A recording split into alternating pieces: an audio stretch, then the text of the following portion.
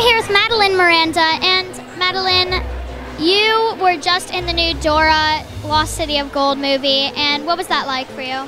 It was so exciting to play such an iconic character and like put on her costume and be so much like her. Delicioso! Can you say delicioso? She'll grow out of it. What were your favorite parts of filming the movie? Wow, there was like a little Jeep that like someone was remote controlling, and I was like sitting down inside of it, and then I was like going around in the forest of Australia, so it was really cool, yeah. Are you hoping that there will be a sequel of the movie? I've never been in a movie before. This is my first one, so I wanted to go like really big. I'm here with David Miranda, and he's actually the brother of Madelyn Miranda, so that's cool. So what do you think about your sister being the young Dora? I'm actually very proud of her. I'm so glad she got the role, and I feel like that was meant for her.